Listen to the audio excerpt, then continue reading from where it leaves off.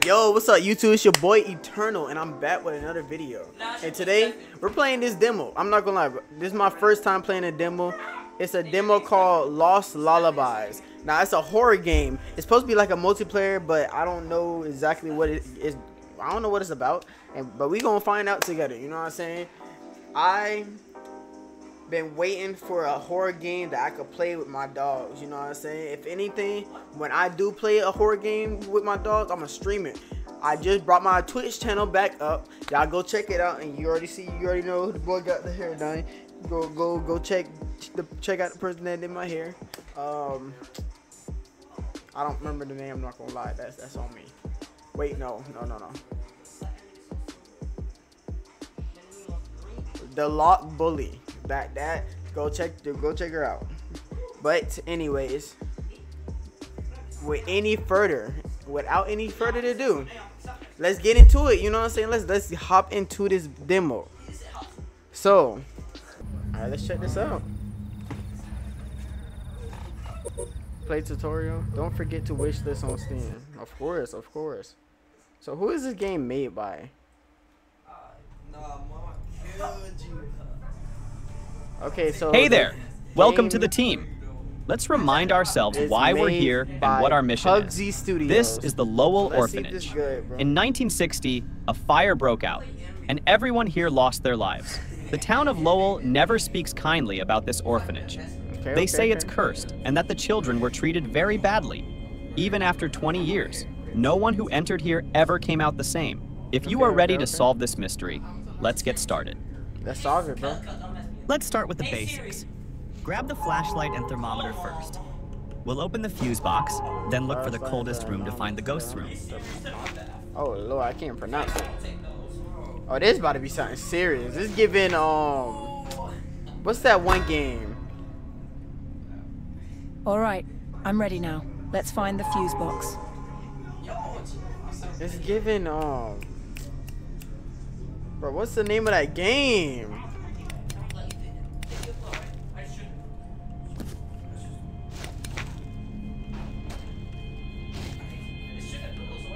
I literally have it in my Steam playlist. Like, why can't I remember the name?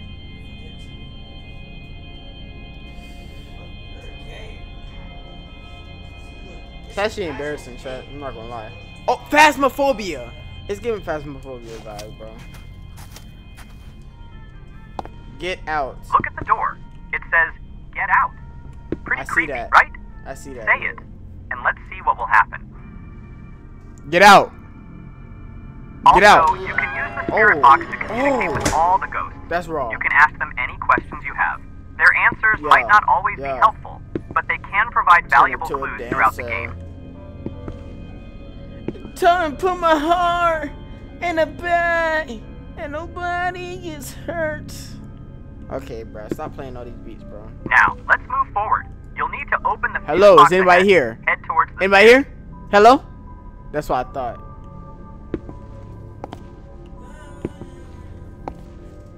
Open the fuse box. I'm surprised the fuse box worked. Like, look at this place. Oh, open the fuse box first. So where's the fuse box at? Now, turn left and interact with the fuse box inside the red room. There are 4 buttons, and the ghosts love to change the combination each time. They must really enjoy playing games. Start pressing the buttons to find the right combination. 0, 1, 1. Great. Now that we have electricity, Really right we there, can see chat. everything. Oh. Shit, the radio's busted. What am I gonna do now? Oh, I thought they were about to be on some Come to me, my little pawn. Come closer. Don't be shy. The secrets of the shadows won't reveal themselves. Let me show you the truth lurking in the dark. Okay. Hello, stranger. Are you lost? Or are you looking for me? Everyone's favorite, especially the dead ones. I assume you are looking for my friends. I would like to help you with my goods, but I see you don't have trinkets for me. You hear that, right? That little whisper in the wind. It's calling out, calling for something only you can find. A trinket, a treasure hidden away, waiting just for you. Don't keep me waiting. Don't keep me waiting. Time's slipping away. Tick-tock, tick-tock. Go now, tick-tock. Before it's too late. Mwahaha. Who's yapping, bro? I had trinkets to deal with this one. Oh, whoa. It's right there, chat. My hands are full. My hands are full. My hands are full. My hands are full. I heard you. How do I put it down? Well, how do I clear my image? Sorry. I'm so far out of sight. Yeah, that's all. Sounds about right. Drop.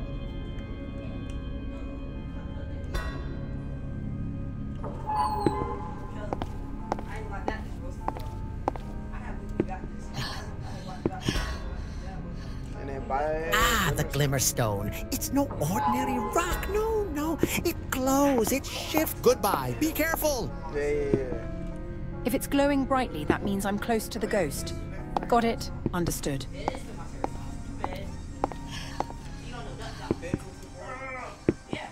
Okay, let's find this ghost room, chat. See what this ghost room about.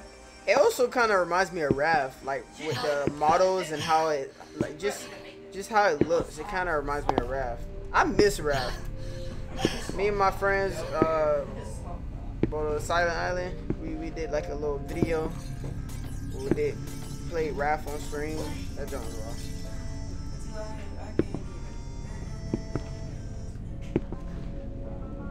That's not creepy at all.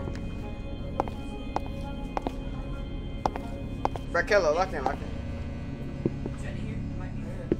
Okay, that wasn't doing that. That was not doing that. Oh wait, this is a ghost room.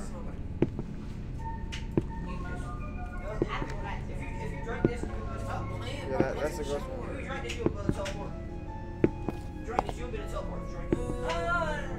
Oh, the ghost room is right here. You found me. The ghost talking to you, just saying. Testing. Hello? So the radio works when it wants, huh? Well, now that we're back, let's not waste any more time, shall we? Oh, looks like you found the ghost's room, haven't you? Check the thermometer, you'll see the room's gone cold. Now, to identify the type of ghost we're dealing with, we need to set up some equipment. Take the EMF, dots, and notebook from the van. Place each item in the room, and let's see how the ghost reacts. Alright. That's not creepy at all. Gotta go back to the van and get some equipment. I just got the setup. So you gotta just imagine how long it's gonna take for them to get all that out the way. You know what I'm saying? Why you gotta drop stuff every time too? Okay. So grid projector. Drop this, I guess. Notepad or notebook. And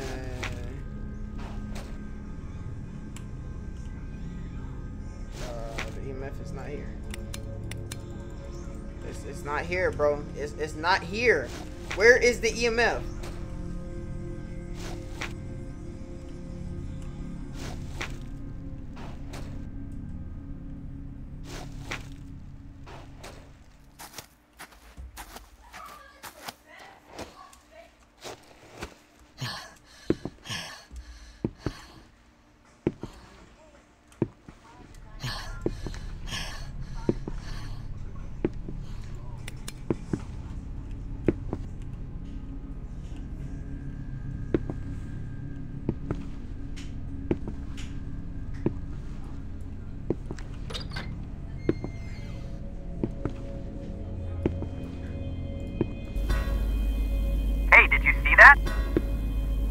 Oh, look at that EMF!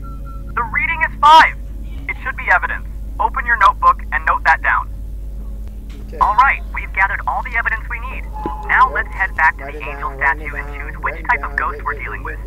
From the looks of it, seems like our ghost is an Anku. This is Let's literally not waste any phasmophobia. time. Move it, move it. Mark the ghost scribble in a notebook. So this is like the rap version of phasmophobia. I thought this was about to be like some. Oh no. Mark the ghost scribble. What ghost scribble?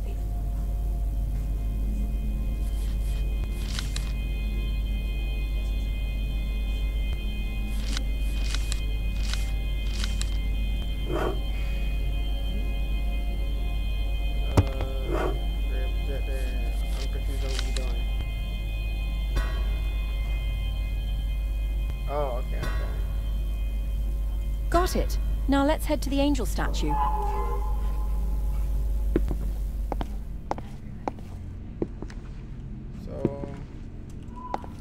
Wait! The ghost is starting a hunt! Find a place to hide quickly. Stay quiet and don't make any noise. This wasn't I got you, man. There's no ghost, don't worry. But remember, if a ghost does start a hunt, you need to hide and stay completely silent. Now go mark Anku in your notebook and end the day at the angel statue. Welcome to the team, my friend. You've earned your stripes.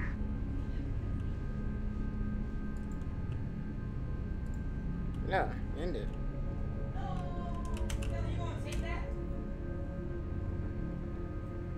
You gotta crash out. Just say you like Steve Irwin. Look out. Oh, yeah, that's long. Nah, I put him. He was going. You can't even beat up Steve Irwin. AKA King. Okay. He did not. So is that the tutorial? That's it? So it's literally just phasmophobia. Chat, I'm not gonna lie, I thought it was gonna be more than that. How far are we in? 13 minutes? That's actually insane. Yeah, I thought it was gonna be longer than that, I'm not gonna lie.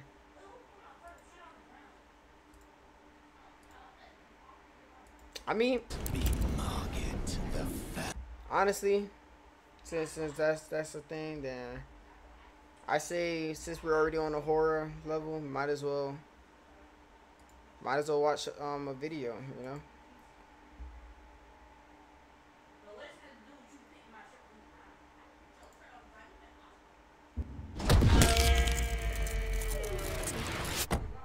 That happens a lot, but Safe Flight could have helped.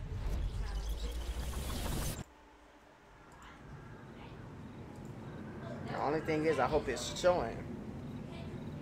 It was Halloween night of 2007, freshman year in high school, and I was with my friends, Ivan, Ryan, and Jesse. As the Mario Bros? We were all dressed as the Super Mario characters. I was Luigi since I was the second tallest. Ivan was Mario since he's short and buff. Not that Mario was buff. Jesse was Waluigi because he's freakishly tall and skinny, and Ryan was Wario because he's just really fat. So they were the perfect group costumes for us. We live in a very non-congested suburban neighborhood with a decent amount of space in between houses. On Halloween, that's the worst thing ever. Less bang for your buck. We were trick-or-treating for hours, way past dark, and eventually came the time when most trick-or-treaters were heading home. My feet started to hurt, and I had to constantly switch arms for holding the now 10-pound pillow sack of candy. Dang, how long y'all was out there for? Until our bags were completely full. A lot of the houses by now weren't answering anymore. It was probably past their cutoff time for giving candy to trick-or-treaters. Approaching our next house, why does Mario look so mad? Like, just look at him, bro. Why he looks so pissed? Wario looks worried, and Luigi and Waluigi looks happy. Like, what's going on? Bucket on the stoop, which was the best feeling ever. I was the one to get close enough to realize it was empty, which was the worst feeling ever. I turned around when I heard a knock at the window of the house. I could never right my wrong. We all looked at the window. Couldn't see anyone, but heard someone call out, "Wait." The door opened, and an older man, late 40s, already balding, stepped outside. He told us to come inside so he can get us some more candy. I said we could just wait out here. What? No. He responded saying something along the lines of, Nonsense. Come on in, we'll get you your candy. Come on, Pooch. Ivan stepped in and said, "It's alright. Come on, Dan, let's go." I told the guy to take care and apologized. He just stood there watching as we walked off, not saying anything. Who's the person in the background, bro? I felt bad, but at the same time, that guy seemed like a creeper, and I figured I just dodged a bullet not going in there. If the story ended there, it wouldn't be scary. So of course, it didn't end there. Okay, I thought we skipped a few of the guy's neighboring houses just to get further away and continued on with our business.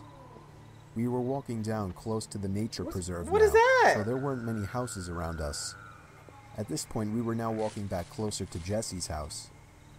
I noticed Ryan had stopped walking, and I turned around to see what's up. He said he heard someone moving from behind the trees in the preserve. Now this was before everyone's phones had flashlights, so we couldn't just go searching in the woods for someone. Besides, we were just telling Ryan that it must have been a raccoon or something. You may think this is a bit of a cliche, but when things like this happen in real life, you always assume the more logical possibility. True. It's just natural. Why would we assume? Like this one time, like we were going trick-or-treating, and then I knocked on the door, and no one answered, and I looked to my right, and it's just this dude in a clown costume just standing there. So I was like, that must just be a bird. I was like, whoa, it might have, that might just be a bird. Nah, I'm trolling, bro. I got chased, bro, and I'm not gonna lie, we did not grab no candy. Assume we were being followed. I had to put my arm around Ryan's shoulder and nudge him forward. A little ways down the street, me and Ivan picked up on the sound as well. Bruh. When we all stopped, the sounds of the footsteps from beyond the trees stopped as well. Ivan yelled at the obvious stalker to go away, or we would beat the shit out of them. Bro needs to lock in, because there's no way he's over here trying to fight the person that's following him. What if bro got a gun? Like, come on. Like, let's be smart here. I knew he was just bluffing, though. I could hear the nervousness in his voice. I mean, they could jump him, though. The snap of a twig from beyond the trees. You got Mario and Luigi. Like, come on, bro. Like, you don't think Mario and Luigi can fight, bro? Like, come on, look at this, bro. Mario and Luigi. What are you talking about?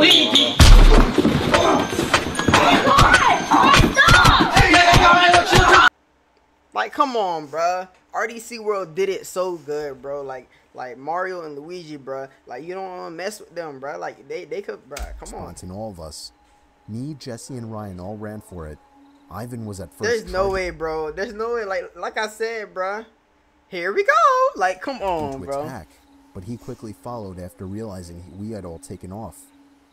We ran down the dark street. Yeah, nobody we all noticed the sounds of at least 2 or 3 pairs of footsteps crushing the twigs and leaves in the woods. We banked it hard right down Jesse Street when it finally came up and ran straight for his backyard, entering his house through the back door. The first thing we did was peek out through his living room window. We couldn't see anyone.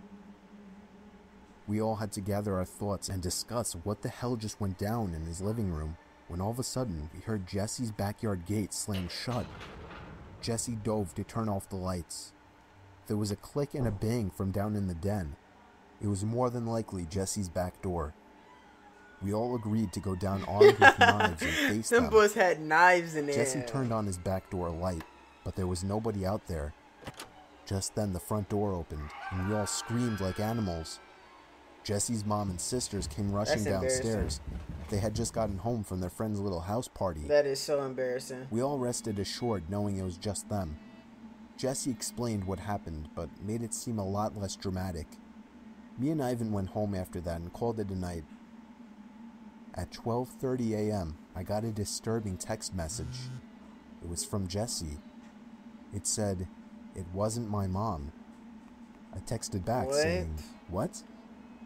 He responded back quickly, saying, "It wasn't my mom in the backyard."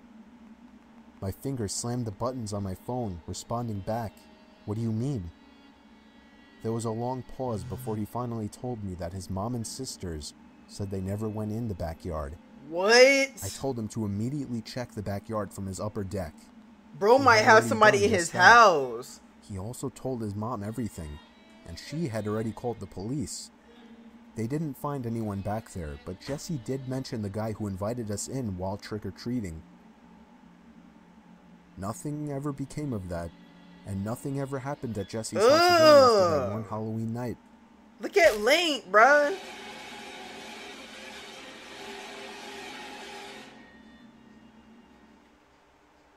That was it? This is what we've trained for, people. Omega incursion. Where?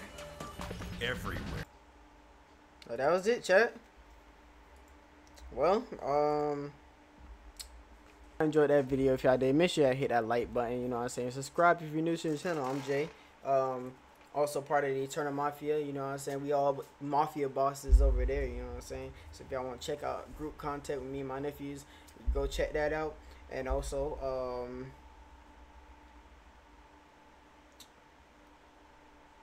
oh, turn on post notifications so if I make a video, you'll be notified, you know what I'm saying? And once again, bro, go check out my Twitch. I just made a new Twitch called the True Eternal J, or the True, I don't, right, I just couldn't do my original name because the first one was taken.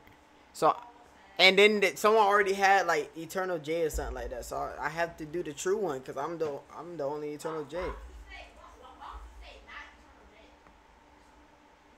No, I said the true Eternal J. That is way cooler. Ah, okay, chat. I'm gonna change it. Because that is dope. I'm not gonna lie to that. He cooking up. But anyways, have a great rest of your night and a great rest of your morning and afternoon, wherever you are. If you're in France, if you're in Canada. Wait, hold on. Those two are the same, aren't they? That's besides the point, though. I don't know. You tell me. But wherever you are, I hope you have an amazing week.